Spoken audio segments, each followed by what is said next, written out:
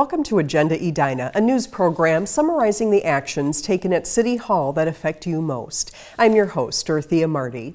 This year marks the 60th anniversary of the first graduating class of Edina High School. The Edina Community Foundation honored the class of 1951 by selecting them as Grand Marshals of this year's 4th of July parade. Edina 16 producer Steve Christensen has more. Every July 4th, the Parade Edina brings out the crowds to celebrate our independence. This year's Grand Marshals, the Edina Morningside High School Class of 51, were also celebrating a special occasion. Very pleased that they have chosen us. We were the first graduating class, and so it's our 60th year, and we're very happy to see everybody and see the change, looking at what has happened here and in the city, the schools, the community, the parks. Opening in 1949, the new students got to choose their colors, school song, as well as their mascot. We did a lot of things that were new, and we were able to choose a lot of things. Although it was 7th through 12th grade, or 7th through 11th when it started, and we were outnumbered pretty strongly by the younger kids in 7th, 8th, 9th grade. And we didn't vote quite to have the Hornets, but that's what the younger ones wanted, and that's what we got. The class of 51 had many firsts for the school. I played on the first football team, and we only won one game, but we had a great time. We think we got the first trophies that the school had ever had. There had been no Edina High School. So anything we put in the trophy case was a first. Frank and Bill have many great memories of those early school years, and being part of this year's 4th of July parade will surely be another one. We had a good time. We had a lot of fun, and it was a great beginning of the school system. For Edina 16, I'm Steve Christensen. The theme of this year's parade, America the Beautiful, was chosen in honor of the 125th anniversary of the official dedication of the Statue of Liberty. The community also celebrated Independence Day with fireworks that lit up the night sky at Roslyn Park. The event was sponsored by Fairview Southdale Hospital. If you want to dine outdoors at an Edina restaurant, you'll have to enjoy your fare on a patio. Last month, the City Council approved an ordinance banning rooftop dining. In 2010, owners of Cucina del Barrio expressed interest in constructing a rooftop dining area during the remodeling of their restaurant space in downtown Edina. An adjacent property owner expressed concerns about locating a rooftop restaurant close to residential property. As a result, the council imposed a moratorium and directed staff to study if rooftop restaurants should be allowed in Edina, and if so, how they should be regulated. After a lengthy discussion this year, council members indicated they did not feel comfortable with rooftop dining so close to the condominiums in the area. There's still probably a third of the condominiums left to be sold down there at 5,000 francs, all in the $1 million range. This would put a chill on that ability to sell. I think that would be permanent in nature. And for resale, I think it would be very, very difficult. At the time the ban went into effect, there were no pending requests from existing restaurants for rooftop dining. Every summer, Edina residents flock to the Edina Aquatic Center for sun, fun, and time to cool off in the pool. But before that happens, the facility must be prepared for summer, which takes some time and goes beyond just filling up the pool. Edina 16's Max Orenstein explains. Each May, Bill Bryan spends a lot of time at the Edina Aquatic Center. His mission?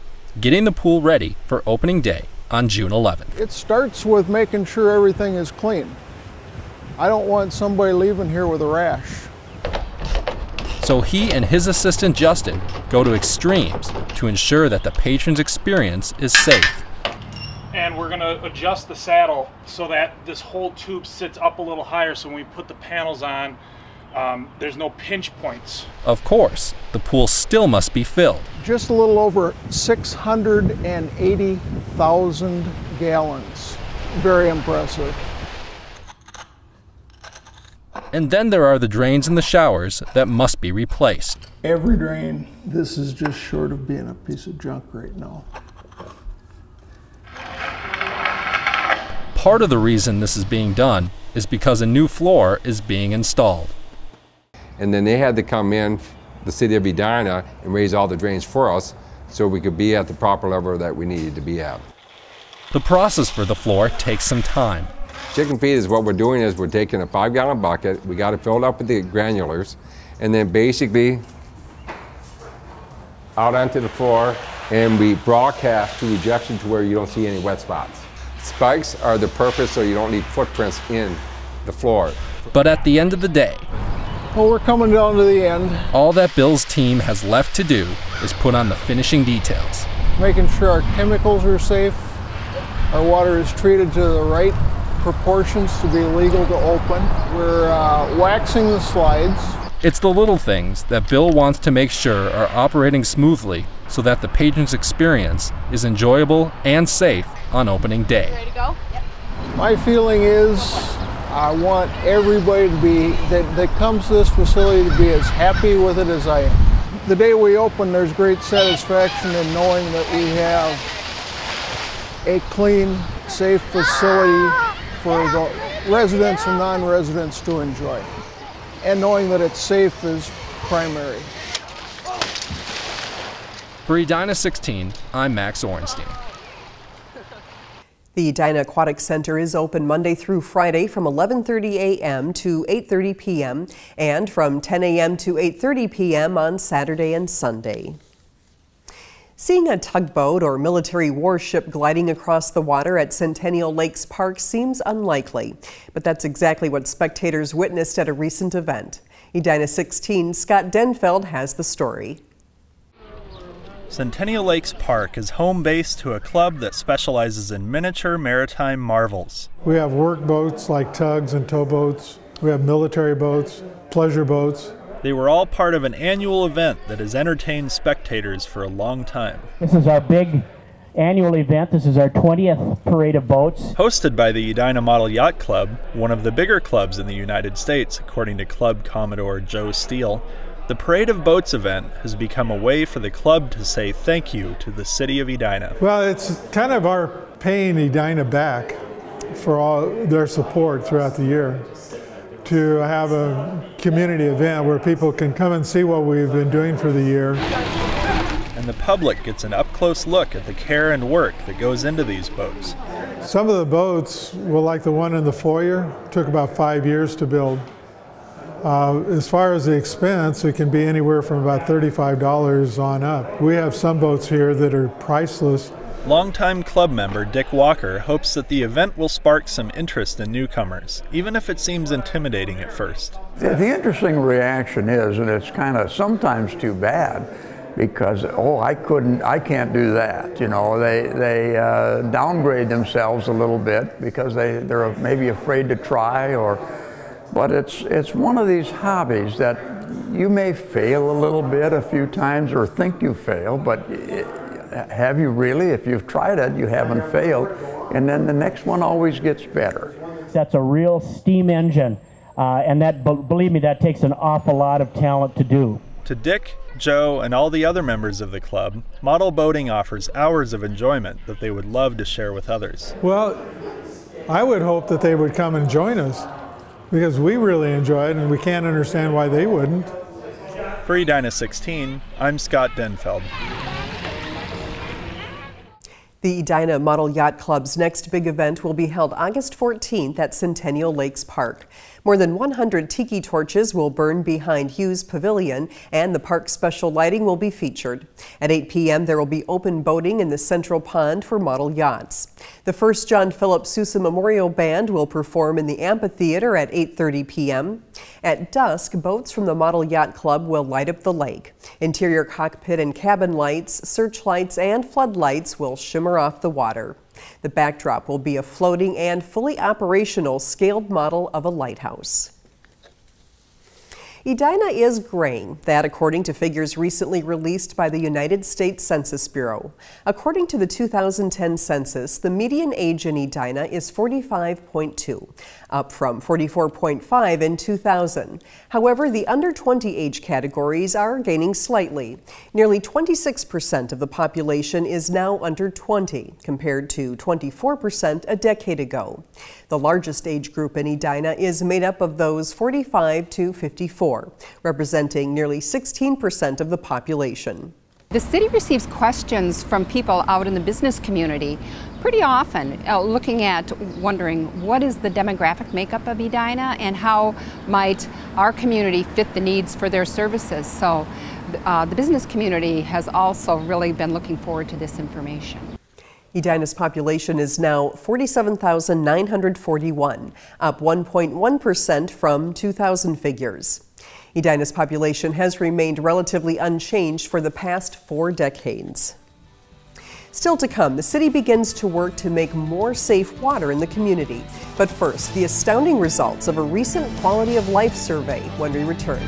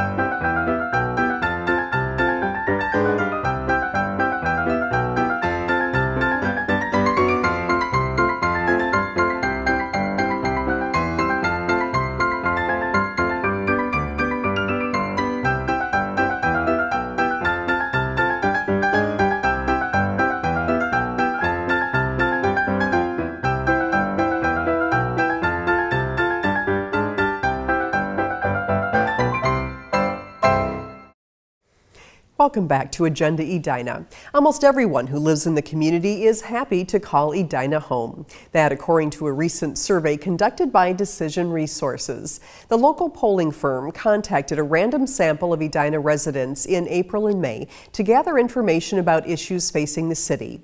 Approximately 400 residents were contacted via telephone and asked their opinions on topics ranging from city parks and recreation to communications and public safety. An outstanding 90% rated their quality of life as excellent. Decision Resources will share additional details from the survey with the City Council later this month. My initial reaction was the information was quite positive. The results were very positive. The next stage, though, is to take this information and begin to learn from it, to begin to develop some takeaways from it, and we'll be doing that the rest of the summer. A quality of life survey like this has not been completed in Edina in over 10 years. City Manager Scott Neal says he believes gathering information through surveys like this is important and that he plans to complete them more regularly. Nothing quite says summer like a lush green lawn. However, there are rules to keep in mind when watering your grass. Edina 16's Jordan Gilgenbach has the details. While it's nice to have a green lawn, it's also important to conserve our natural resources. For this reason, the City of Edina has a set of watering rules in place. We have a year-round water sprinkling policy. It's an odd-even policy, meaning if your address is even, like 6,300, you'd be allowed to water on even-numbered days, 2, 4, 6, etc. In addition, the city also bans watering during the day between 11 a.m. and 5 p.m. when irrigating is not efficient. If people are sprinkling, up to 60% of that water can be lost to the atmosphere through evaporation. So really we want to conserve the water that we have and then use best practices to put it down on our lawns. There are certain areas in the city that are exempt from this watering policy. If you are in a private well for your irrigation, you do not have to follow the policy. We ask that you try to work with us and use the odd even just to minimize confusion.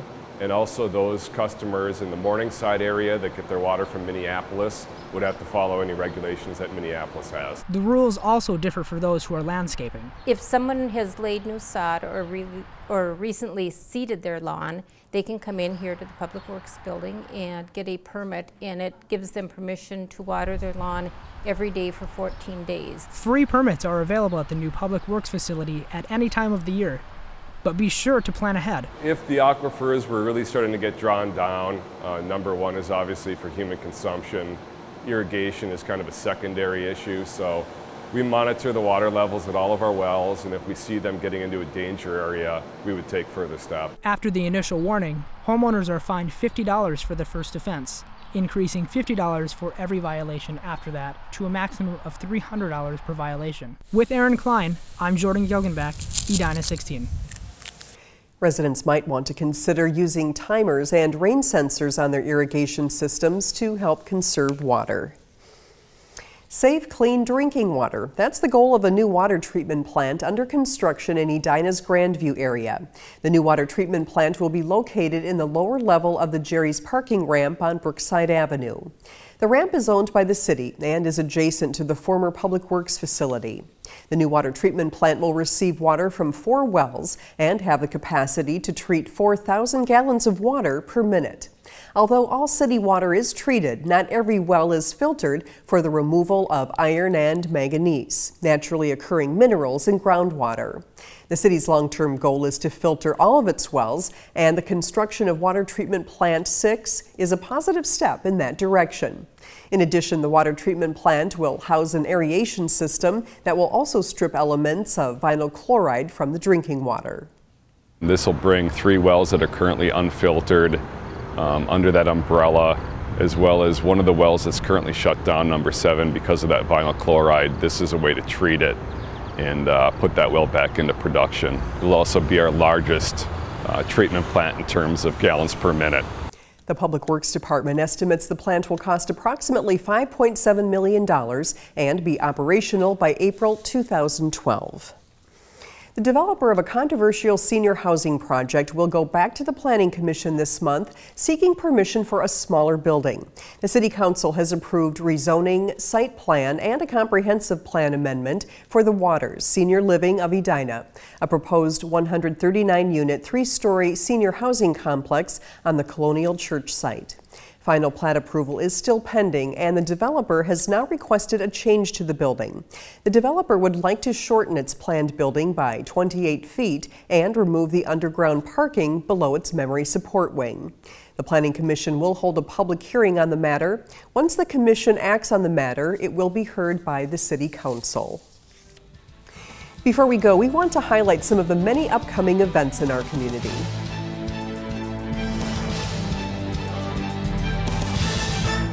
The Farmers Market at Centennial Lakes Park is underway, held 3 to 7 p.m. every Thursday throughout the summer. Centennial Lakes Park is also the site of Movies in the Park at dusk on Thursday evenings. This month's movies are Easy A, True Grit, Hairspray, and Twilight Eclipse.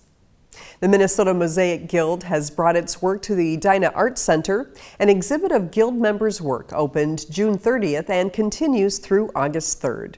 I hope you're enjoying summer in Edina. Thanks for watching this month's episode of Agenda Edina. I'm your host, Dorothea Marty.